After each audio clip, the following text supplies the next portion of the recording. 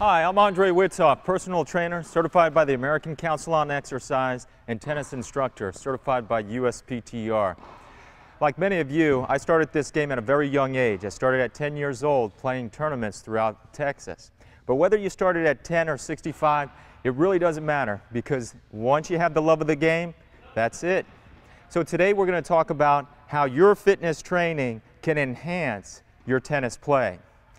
I've come up with a 7-point program that will help you to do that. The first point is cardiovascular training. You have to be able to endure 2 to 3 hour matches, so you need cardiovascular training.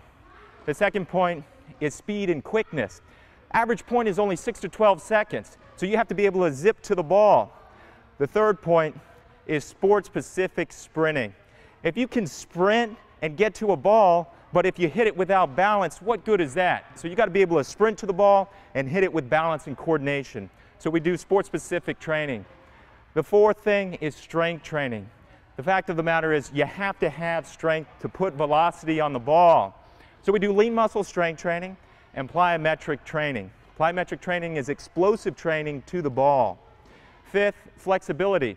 If you're not flexible, you're not going to get to those balls. You have to be flexible. The looser you are in tennis, the better you play. The sixth thing is mental concentration, moment-to-moment concentration. I do that through breathing techniques, yoga, and meditation. And the last thing is core stabilization. And that's probably the most important thing because it really embodies everything.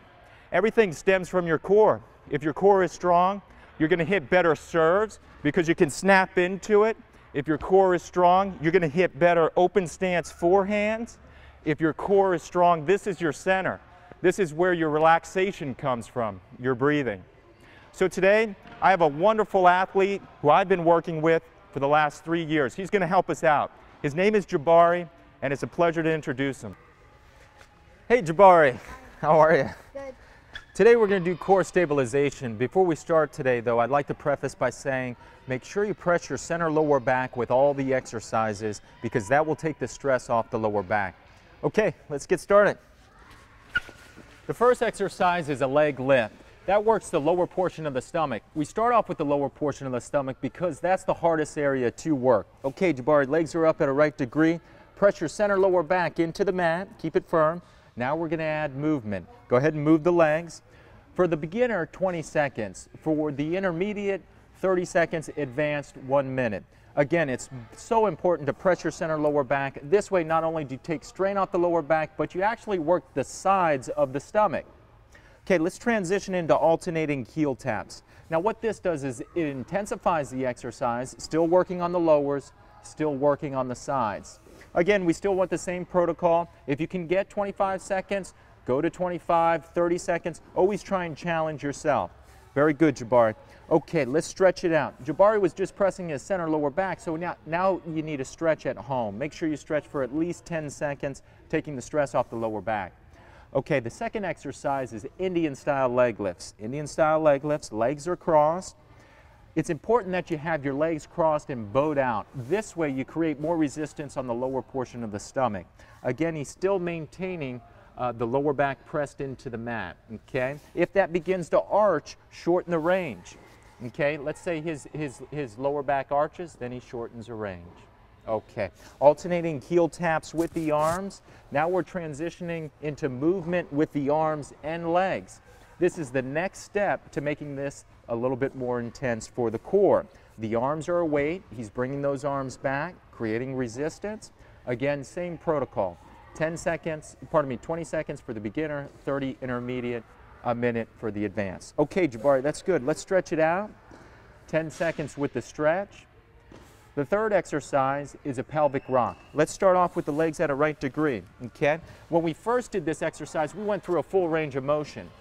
Now we're going to shorten the range of motion and just do a little pelvic rock by pressing the center lower back into the mat. What this does is it keeps constant resistive tension on the mat. Go ahead, Jabari. Okay? So notice, he's just doing a little movement, but he has constant resistive tension on his core. He's pressing his center lower back. He's keeping those abs ignited. Okay, let's do a set of cycles. Push out on the imaginary pedals. Okay, Now he's intensifying the exercise with movement, pressing the center lower back. And stretch it out. Very good, Jabari. Go ahead, form a bridge.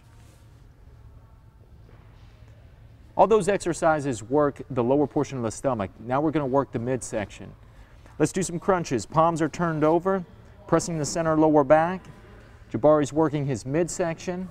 At the same time, he's working his sides by pressing arms down. There you go. He's working his midsection by pressing center lower back. He's taking the strain off the lower back. Okay, let's go again, same protocol. And sit up now. We're going to transition into movement, alternating heel taps. Okay, tilt back. Now this is the advanced way with his arms out. Extend your arms out and up. Very good, Jabari. Okay. Again, same protocol. Let's show him the beginner way, Jabari. Place your hands to the side. There you go. You want to work at your comfort level. Maybe you're more comfortable the advanced way. Maybe it's like this, but make sure you work at your level. Again, same protocol. Okay, Jabari, very good. Let's stretch it out. Now the second way we do crunches, and this is a little more intense because we add the arms. Extend the legs out, place the hands behind the ears, okay? What we're doing is we're creating a weight here. This is resistance. If the elbows are in, you lose resistance. Okay, keep the elbows out. There you go. And press your center lower back. So now he has the weight. He's pressing his center lower back. His lower back is safe. His sides are engaged. And he's working on the midsection. Okay, very good, Jabari. Let's sit up, alternating heel taps again. Let's start off with the beginner way, okay? Very good. Notice he's moving with the entire leg. This is a weight. The leg is a weight, and it creates resistance. If he starts to move at the knees, like so, you lose some of the resistance. So try and move at the hips, okay? Okay, very good. Go ahead and stretch it out, Jabari. Today we covered core stabilization. Very good. Thanks, Jabari. We covered core stabilization, and this is really just a prelude to other exercises. Pilates we'll cover next. Thanks, and keep up with the exercises.